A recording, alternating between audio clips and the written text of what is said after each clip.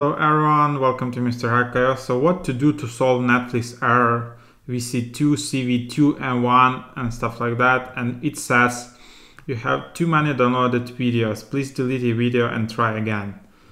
What it says that it indicates that you have exceeded the maximum number of simultaneous downloaded titles from the same license agreement.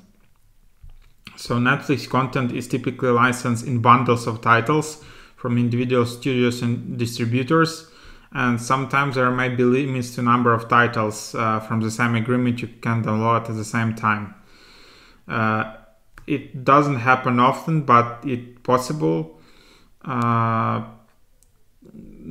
said they are typically able to offer complete seasons of TV shows for simultaneous download, but you might encounter this error when downloaded multiple episodes from different seasons of a TV show. So just keep that in mind. This is an explanation of this error. Deleting downloads you are done watching is often enough to resolve this error. So what you need to do is just to remove downloaded Netflix title from your Windows 10 computer or tablet. So this is what you can do. Just select menu icon, select my downloads, and select delete icon to remove the title from your device.